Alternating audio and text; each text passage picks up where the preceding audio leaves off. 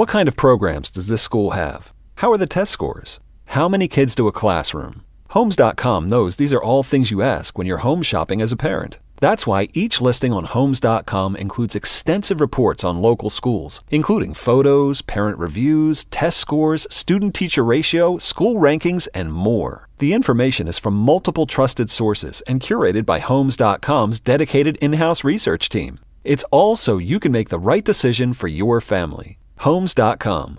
We've done your homework. We all belong outside. We're drawn to nature, whether it's the recorded sounds of the ocean we doze off to, or the succulents that adorn our homes.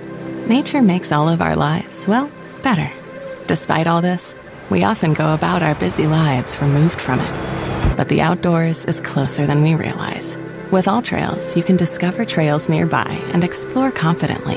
With offline maps and on-trail navigation, download the free app today and make the most of your summer with All Trails. From the mind of a 2-foot-tall talking spokes puppet comes this year's biggest challenge. It's time for Bob's Dare to Compare, the hottest game show on TV that asks, what happens when you compare Bob's to the competition? You get style.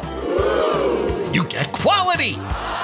You get beeps and boops and dings and whomps. And thousands of dollars in savings. Everyone's a winner when you dare to compare with Bob's Discount Furniture. Shop in store or at mybobs.com to play now.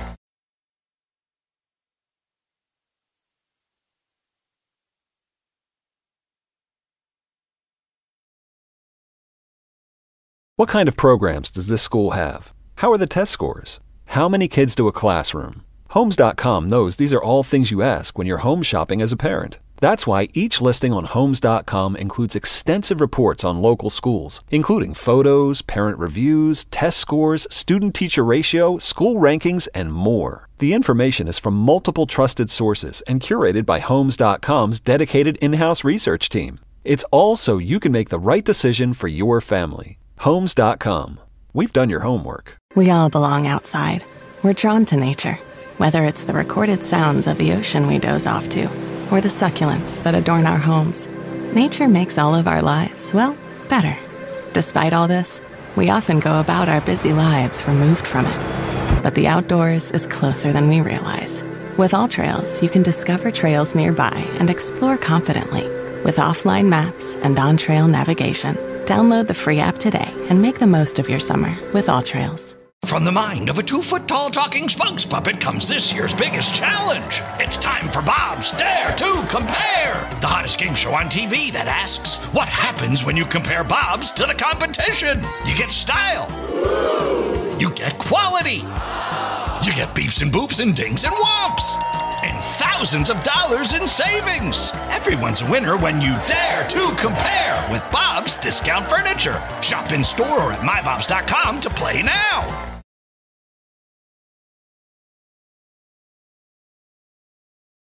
Here's Jaylon Thompson from the Kansas City Star, their beat writer for the Kansas City Royals. Again, Game 2 of that series against Cleveland tonight at the K. It'll be heard right here on KFH. Jaylon, welcome. Hey, how you guys doing? You said 1969. That's when the Royals first started playing.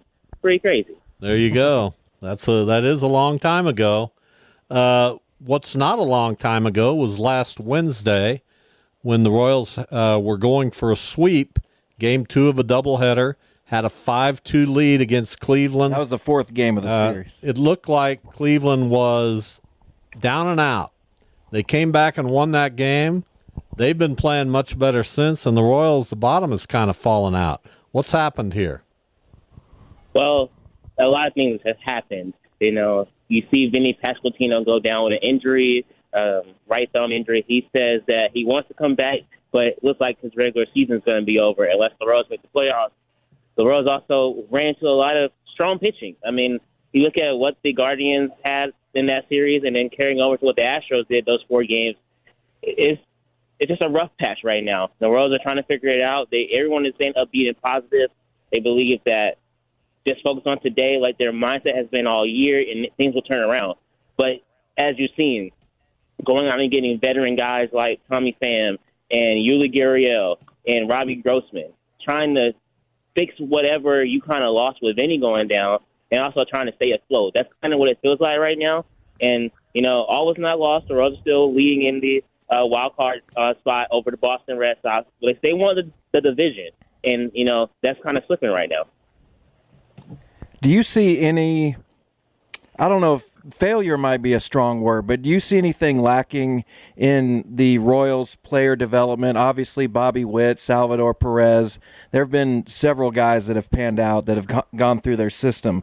But when they need to go to guys like Tommy Pham, the guys you mentioned, Robbie Grossman, Yuli Gurriel, Paul DeYoung, down the stretch, does that say something about how the Royals are developing position players that they can't, promote within?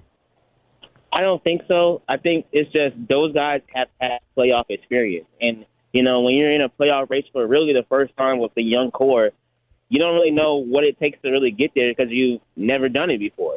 And as much as you can rely on a Will Smith, Chris Stratton, the guys they brought in, Michael Wacha, Seth Lugo, Adam Frazier, and the like, you still need more. The team is so young. They're still just trying to do this thing. And, a lot of those guys, like I mentioned, those are like pitchers outside of, Frazier and whatnot. You got to have veterans on the position side as well that can help you get there. And I think it's nothing against what they've done. They got a lot of good young players in the system. You mentioned you've seen what Drew Waters can do up here, but he just hasn't panned out when you need him over the long haul. Same with Nick Prado. So those kind of guys, they still need time to develop at the major league level, and time is not what the Royals have right now. So you go get guys that have done it before, are doing it before, and you see what you can do. Well, in your opinion, what is going to be either the Royals' downfall for the rest of this season, or what is going to spring them into the playoffs? Is it going to be offense, defense, pitching? Where are you at with that? I think it's going to be offense. They have to score runs. You can't rely just on Bobby Witt Jr. and Salvador Perez. And you were relying on Vinny Pasquantino, but he's not there right now. He's injured, like you said. So it's got to be the offense. It's got to be someone other than those two guys at the top of the order. You got to have production throughout the whole lineup. Maybe that is a Paul DeYoung that has shown he is very valuable when he plays consistently. Maybe it is Freddie Fermin getting more opportunities. Maybe one of Tommy Pham, Robbie Grossman, or Yuli Gurriel Sparks. But it's got to be someone else. You can't go into this playoff run with two guys. You got to have 5 or 6. That's how the good teams get it done. And the Royals just don't have that right now. I think the starting pitching will be fine.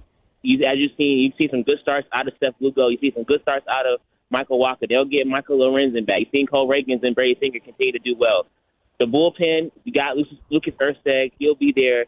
Can someone else step up there? But I think offense is the biggest question if the Royals are going to either make it or break it in this playoff run. Talking with Jaylon Thompson, he covers the Royals for the Kansas City Star. So Pasquantino goes out, 97 RBIs taken out of that lineup. Protection for Bobby Witt. How do they protect Bobby Witt? Yesterday they moved Michael Massey to the 3-hole. They had Tommy Pham leading off. What are they going to do, in your opinion, Jaylon, to make sure that teams don't just pitch around Bobby Witt and make someone else in that lineup hurt you? Because when you had Witt and Pasquantino, really had to pick your poison. Yeah, I think they're still trying to figure that out just at the present moment. And you saw, like you said, you had Michael Massey be there. He's a great contact hitter. He's someone that can display some power when he gets a hold of one. But you need more. Maybe you leave Salvi in that 3 spot. Maybe you leave him there. And you maybe put a Paul DeYoung behind him or MJ Melendez. Tommy Pham is great at the top of the lineup, as we've seen. He had 2 hits in Houston, and yesterday the team only had 2 hits in general. So, can't really count yesterday's game. But I think you have to just fuel Bobby Witt Jr. and insulate him with guys that can get on base, guys that can get in scoring position. Maybe you do it from the bottom up. Maybe you put a speedster at the bottom of the lineup, and then you have 2 guys on when Bobby comes up. It's just different ways you have to attack it, but they have to figure it out. What would be your order, presuming that Kansas City plays in a best-of-3 wild card series? What would be your order? And I don't mean to lead you in any particular direction for how the pitching would go, but Michael Wacha is the only starter they have who has started a postseason game. Do you think they would take that into account when they're deciding maybe between him and Singer? Yeah. I think if you're looking at a 3-game lineup, you have to go with who got you there. So I would say you start off with maybe Seth Lugo. You know, he's a veteran. He's been there before. He's been your best pitcher all year. Then maybe you throw in Cole Reagans and or Waka. I think Waka has to be one of those guys you pitch in that 3-game series because of the experience that he brings. I don't necessarily know the order of where they would want to do it, but I believe one of Lugo, Reagans, and Waka has to be it. And Singer has been great. But remember, that he will also be his first playoff experience. I don't know if they will want to throw him out there in that high stakes that early, but he definitely can do it. And I wouldn't be shocked if he was one of the guys they put up in there. Well, and you talk a 3-game. If you're getting 3 guys there, but if you're in a 1-game playoff, which guy are you going to throw out there? I mean, you got Lugo. You could throw out Reagans, but do you go with the guy with the most experience, or do you go with somebody else? If it was me, I would probably go Seth Lugo, only because he has shown that he can be dynamite. He has so many different pitches that he can use to counteract whatever an offense will throw at him. And if you need to win a game, you go with him because you know he's going to give you quality starts. And then from there, it's all hands on deck. Maybe you'd see all 3 of the starters, 4 of the starters, if there's a 1-game scenario where you have to win. But I would go Seth Lugo because he's just been the most consistent this year, and you know that he's going to keep you in the game. All right, we're talking with Jaylon Thompson. I'll go back to what Jeff asked, and I agree with you. It's better to have players who are a little bit experienced with this kind of a push in September. But I think the larger point would be, how sustainable is this Royals team? They've had a lot of things go right. Now, lately, not so much. They've been bitten by the injury bug, but their free agents have worked out. Their trades have worked out. That's certainly not something that happens all the time. So when we get to 2025, how important is it to supplement this lineup with maybe some younger players? How much do you believe this pitching, which has been so good this year, can hold up over the next season or 2? Yeah, I think that's a great question, and I agree with you. I think looking forward to 2025, everyone's going to get a year older. So you're going to, those veterans that you're leaning on now are going to be a year older. And are they still going to be here? Like you said, you got to have some young guys that step up. I think that the young core of Bobby Witt Jr., Vinny Pasquantino, MJ Melendez, and the like are all going to be where you need them to be. Michael Massey, and that makes Michael Garcia. But they still have to continue to take steps. Like this, no one expected the Royals to be where they are right now outside of the clubhouse. This team has vastly overachieved. I mean, that's just, if we were calling it straight, they've overachieved. They've exceeded expectations. Now it's just, can they take the next step forward in 2025? Because while you snuck up on some teams this year, probably being just how great you are and how competitive that they've been, next year that won't be the case. They know the Royals are coming. They know what the Royals have. So like you said, you have to add in some guys from the minor leagues. Who's going to take that next step? Is it going to be, does Drew Waters take that next step? Like we mentioned him. Is it someone in the minor league system as a pitcher? Do they come up? Do they view Jack Caglione as the next guy that continues to work well in the minor leagues next year, and if he comes up in 2026? These are things you got to look at. But they're in a good spot, I believe, and I think that it's just all about how can we get better one day at a time, one step at a time, and that's what they believe.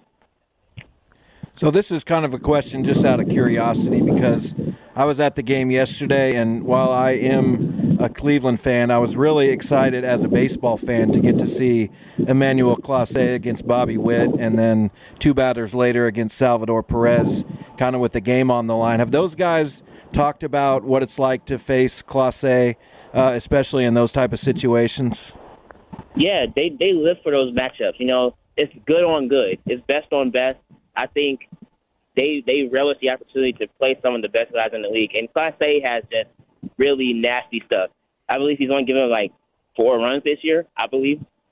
I mean, he's really great coming out the bullpen. And the Royals, they've had success against him in previous years, but this year he's just been dominant. And I think that when you're in those situations, you only can learn from those situations. Because every time you see him, every time that you see what he brings to the table, you are able to get a better picture of what you can do to counteract that. So I think for Bobby, for Salvi, and those guys, Yeah, they might have got beat last night, but if they get in that situation again, as Bobby's shown when he did last year, hit that grand slam against Durant, against the Twins, who also throws 100 miles per hour, he can definitely change the tide of the game. All right, Jaylon, that question, by the way, was asked by my son, a devout Guardians I fan, told him that. only to get you to sing the praises of Emmanuel Clase. You could have very easily declined to answer, and I would have been in your corner. Not true, Jaylon. I was genuinely curious, but thank you anyway. Yeah, for sure. Jaylon, we appreciate your time as always. Thank you, and we'll get with you as the postseason approaches. Perfect. Thank you guys for having me on. I always love chatting with you guys. I really appreciate it. We love it too. Thank you, Jaylon. You don't just live in your home. You live in your neighborhood as well. So when you're shopping for a home, you want to know as much about the area around it as possible. Luckily, Homes.com has got you covered. Each listing features a comprehensive neighborhood guide from local experts. Everything you'd ever want to know about a neighborhood, including the number of homes for sale, transportation, local amenities, cultural attractions, unique qualities, and even things like median lot size and a noise score. Homes.com. We've done your homework. From the mind of a 2-foot-tall talking spokes puppet comes this year's biggest challenge. It's time for Bob's Dare to Compare, the hottest game show on TV that asks, what happens when you compare Bob's to the competition? You get style. You get quality. You get beeps and boops and dings and whomps. And thousands of dollars in savings. Everyone's a winner when you dare to compare with Bob's Discount Furniture. Shop in store or at mybobs.com to play now.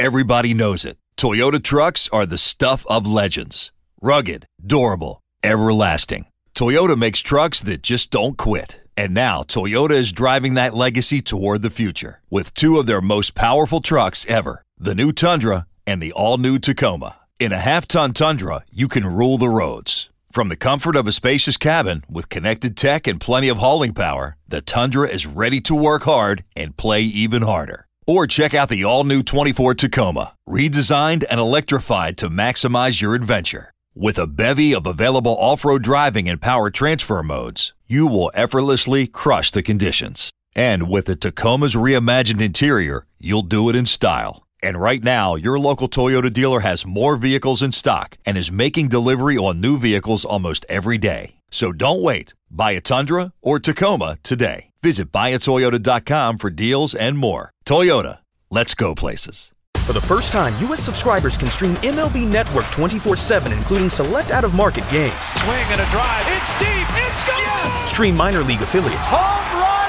#1 or draft pick #1. Plus, get MLB Big Inning and live audio for all 30 teams. Baseball can't get better than this. Experience the game like never before with MLB Network and @Bat, your all-in-one baseball destination. Only $6.99 per month. Visit MLB.com/@Bat for details. Blackout and other restrictions apply. MLB trademarks used with permission.